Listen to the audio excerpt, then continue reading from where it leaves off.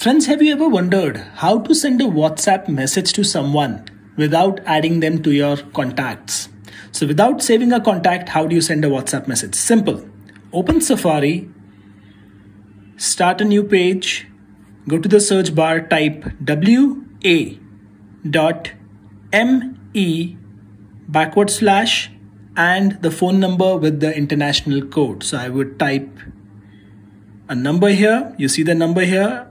I'm just typing a random number and click go. What WhatsApp will do is open a web interface and give you an option to send a message to this number. So if I click open over here, WhatsApp will look up this number and give me an option to send a message to this number. I also have WhatsApp installed over here and WhatsApp Business installed over here. So it gives me additional option to go back to the other app, but I can just click message.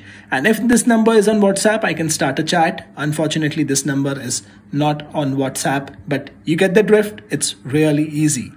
Try it out. Let me know if it worked for you. And if you found this useful, please subscribe to my channel. I really need it.